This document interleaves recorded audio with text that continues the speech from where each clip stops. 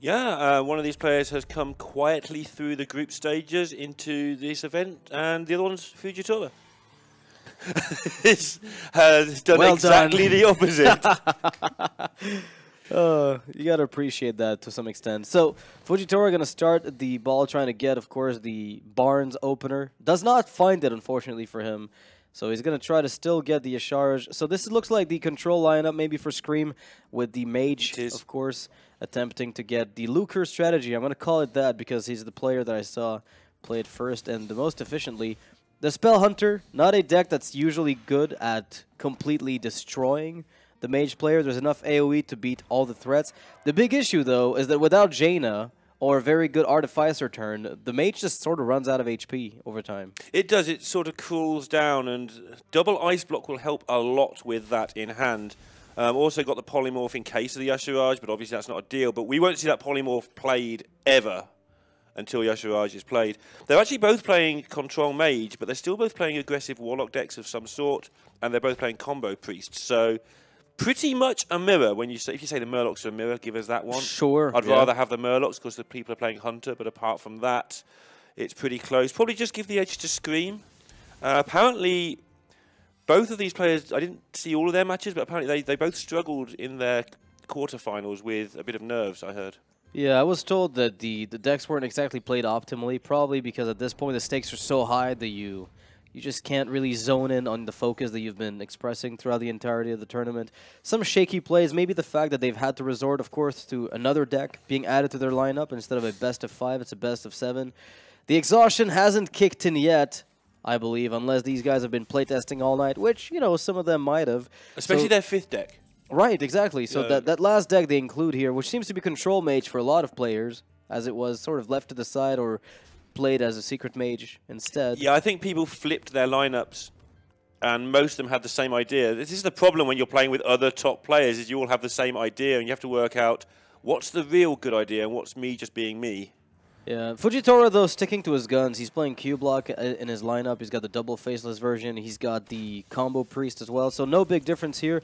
This matchup is where things start escalating. The Rexar for Fujitora, the most important card. The Death Knights come in as absolute backbreakers for both players. I think right now Fujitora is looking amazing just because specifically of the Zombies. He can make untargetable bear shark hybrids that just can't be killed.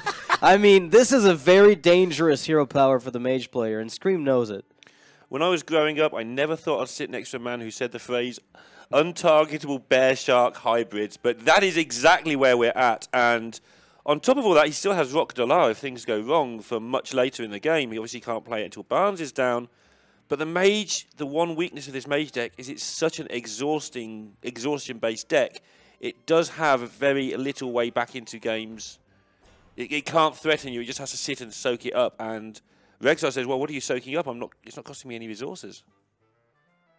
Yeah, that's the strength of the Deathstalker Rexar, a card that I think is a personal favorite of a lot of players, including me. I mean, it's one of my favorite cards in Hearthstone, probably by a long shot. The ability to customize your deck is honestly, I think, awesome. It's kind of interesting to look at a card game where usually when you build a deck, well, you know, the developers create cards for you.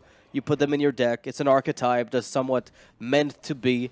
But then they create these cards that let you create cards. Kazakus was the first glaring example of that. Yes. And a lot of people loved it. Beast Hunter with the Deathstalker takes it another step further. You get so much more flexibility. Sometimes you get very vanilla creatures, so they're not always the most exciting, but you can get some very intense, you know, Dispatch, Kodos swinging for 8. Like, some things are just completely ridiculous. Yeah, and the ordering on them is good because it's the first part that's usually the complicated minion, and the second part is like it has one word on it or no words, like charge. It has stealth in a stat line, or it's just big and beefy, or, you know, so that manipulates the real minion, which is the first one. The real minion. The Weasel Tunnelers. Yeah, and this has actually said something. This says that Fujitora is not scared of fatigue. He would rather put a dead card into ScreaM's deck than worry about the card it saves him in fatigue. So Fuji's just happy that this never goes to fatigue. Well, I mean, he loses the Fatigue War because, of course, well, tracking is played in the deck, which means that he loses more cards generally than his opponent. Granted, sometimes the Mage just draws additional cards with Arcanologist and the Raven Familiar, but the Hunter is the one who's forced to end the game as early as possible. Without Deathstalker, it's almost impossible. When the card is in your bottom 5, the Mage just gets the ball rolling way too fast for you. And this is the first time I think we've seen Fujitora not looking quite so chirpy. I think he's a little bit more zoned in, trying to focus on what he's got to do instead of... Because he is an actual meme. In Barcelona, Right. he was saying to us, I'm going to play this, I can't remember which warrior it was, but whatever it was at the time was the wrong choice. And everybody said to him, no, don't, you will lose. And he said, well, I want to meme a bit. And so he did, and he lost. Like in the quarterfinals, he'd already qualified for this, but they just threw away the chance at $15,000 just because he wanted to have a bit of a meme. I mean, that sounds very Fujitora-like. And he actually thanked X-Blane in this tournament for using naughty words to talk him out of playing Mill Warrior in this event. Dead Man's Hand? He called it Mill Warrior, but let's go with Dead Man's Hand, yeah. That seems to be Dead Man's Hand, I believe. So Meteor here will snipe off its first of many potential high health targets. Again, double Polymorph, double Meteor in the hand for ScreaM. So we're talking about how dangerous it is for him to run into Deathstalker or Rexstar. At the very least, unless Bear Shark shenanigans come up, he still has a very good chance. The problem with Alexstrasza here in the deck, of course, is very often, you know, you do get the health restoration or the health removal on your opponent, but you don't run Burn. Like, the deck does not have Fireballs, it doesn't have Pyroblast, so she can't really be used as efficiently as you'd like as an offensive tool. So you end up using her defensively very often, which just gives the Hunter more time anyway. I'm not sure I'm happy about the use of the Artificer there. Obviously, you've got to use it at some point to get the armor, but I think I'd like to see him take a chance and try and get it to stick around for 2 turns. I think there's some merit to trying to keep the Artificer alive. The issue is that if you let the opponent redevelop onto the board with the big zombies that can charge, you know, Stoneta's Boar, Rhino, those are sort of the common, I slap it onto something. For sure, I just mean maybe he could have played it the next turn or a bit later and maybe use it in a better situation. Maybe not, but if you get 2 uses out of that, it's such a big bonus that I think it's worth the gamble. Weasel Tunneler comes back as the zombified version. And I think it's worth noting that Fujitora chose the Weasel Tunneler for many reasons, but it's going to play against him here, as it's going to soak up the Freezing Trap, potentially. I wouldn't be surprised if we just saw Yasharaj being played. Zombeast is, of course, usually more consistent because it gives you potential future follow-up, like Power, where you're able to get the Zombeast to create more beasts that have charge. The advantage of playing the Rhino here is that if you kill the Tunneler, then Yasharaj can bring it out of your deck. And that gives you a pretty sizable amount of tempo. Yeah, that's nicely thought of, actually. That's exactly what he was thinking of when he made the Tunneler. It's like, oh, that goes back into my deck? No problem. Yasharaj can bring it out. And that'll give me a bit more power. Yeah, it's those swing turns that help you beat these sort of decks. Although he should be in a good spot anyway. There's no reason not to play it really well, and that's a very good spot from him. No, that's not a card you expect out of every Mage deck. Which one? That's oh, the Syndragoza. Syndragoza, yeah. So this is the super greedy version. This is actually a very interesting call and could matter later in the mirror. And also if he gets there against Lucas, against the final, the Syndragoza Mage deck came about when everybody was playing the N'Zoth Mage. Sorry, just not the N'Zoth Mage, just the normal grindy Mage. And it came about to be that. So ScreaM has actually predicted that everyone's going to go 1 level up. And he's gone above them all. With this deck. I like it. I like it a lot. Well, that's the reason why we saw Frozen play something similar. So it looks like Barnes is going to get another Tunneler onto the board here. What is life? What am I playing here? So Barnes will find value. Yasharaj will find value. Unbelievably. Both players actually seeing the funny side, that they're playing for a huge amount of money and they're just facing Weasel Tunnelers. I'm sure that you know what will be Twitch funny rejoices. though? It's that moment where Weasel Tunneler becomes a competitive card because there's an effect that requires you have only even cards in your deck as you play it.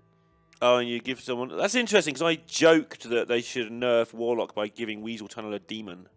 Fair enough. And that's kind of the same thing. This is amazing. It's kind of the same thing. Yeah, stick it in your even deck and ruin them.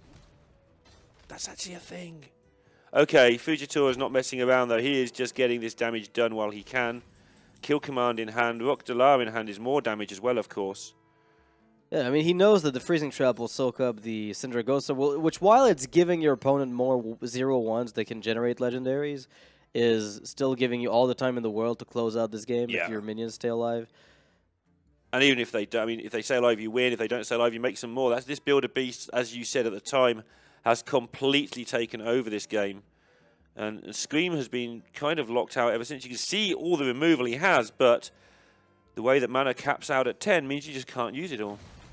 Yeah, the Beast staying alive also will give the kill command a little bit more viability here, as it will deal a tiny bit more damage, which matters at this point, as every bit of damage ends up making a difference.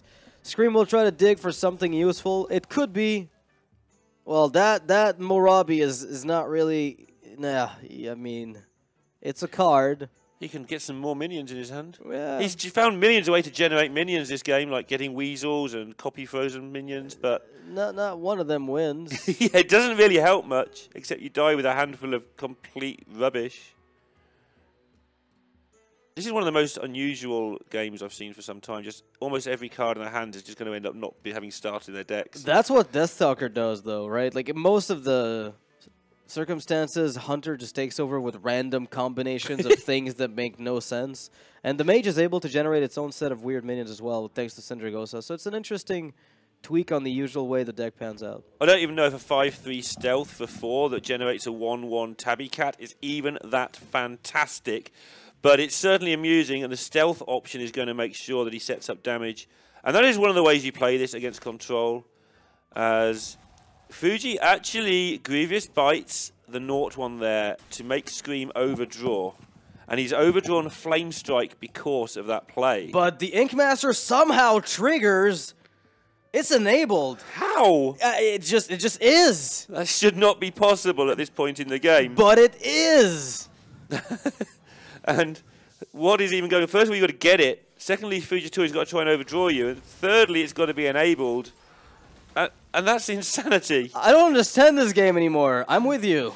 I mean, it looks like it's over anyway, because Fuji has kill command. Yeah, but there's the Ice Block still waiting to go through, so if ScreaM can somehow find a way to stabilize with that Alexstrasza after clearing up the board, there's a chance that the game is not quite completely over. But again, more and more power coming down for Fujitora. Yeah, I assume he would have taken the Grandmother with the first part. It's nice and cheap, generates more minions when they're killed, which is what you want against AoE, yeah.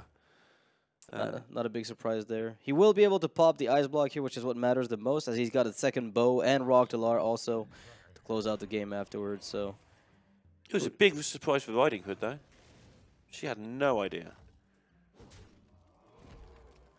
Anyway, back in the real world, the second Ice Block's going to come down and buy some more time, but 28 damage required, and Explosive Trap just wins the game until Jaina turns up, and there she is. Well, I think at this point, if you're ScreaM, you probably have to just go for the Ice Block Meteor, set up the Alexstrasza for the following turn, and then go for Jaina. Yeah, it's really awkward. If it had just been slightly different, one turn earlier maybe, then the whole game would have been turned on its head. Yeah, and again, the Death Knights have such a big impact in the matchup. You know, Deathstalker Rexar we've talked about, and we've seen, never mind talking about, we have seen just how important the value generation has been in this game for Fujitora. Imagine a world where he didn't get those Rhinos, where he didn't force the Meteors, where he didn't force the Polymorphs, where he didn't get, you know, 7 damage battle cry to the enemy face. Yeah, he'd have rocked Dallard into a whole series of things that 1 or 2 would have been useful and many wouldn't have been. He'd been looking for like animal companions and stuff to try and keep it rolling. So going back to the previous turn, you know, we saw ScreaM not being able to clean up the board with these minions. Even if there hadn't been another weapon here for Fujitora, odds are he would have been able to still pop you because of the extra 3/2. So this is one of those cases where the AoE just never really lined up with a full clear. You know, Dragon's Fury being picked up earlier with low damage, being played for force to ping instead of developing onto the board. There's a few turning points here, but I'd still like to go back to the mention you made of maybe not extracting maximum Artificer value. It's a thing that he could have maybe played around with a little bit more. I mean, he would never have got less value than he got unless he died. Obviously, if you die, you get 0 value, and he was getting a little low. but it's unlikely he would have got less value, and there was just that outside chance he could go Artificer, Blizzard, maybe it lives. Yeah, it's possible. It's not likely to live, but maybe it does. And then you Flame Strike and you've gained 13 armor instead of 5, and that could be a difference maker. Now the ice blocks are out of the way. Alex Straza comes out in a desperation move. 9 damage on the board, 14 from what we can see. Leok or Huffer would close this out with Animal Companion. I think with Rock Delar, he just gets the extra 1 damage, if I'm not mistaken. That looks right. Mathematics add up, and this is going to be exact lethal for Fujitora. No gimmick, just a bunch of zombies. Bunch of zombies. They are absolutely billions of those things, and he has got it done in there. Takes the 1-0 lead, and no BMs today. Or at least no BMs from now onwards.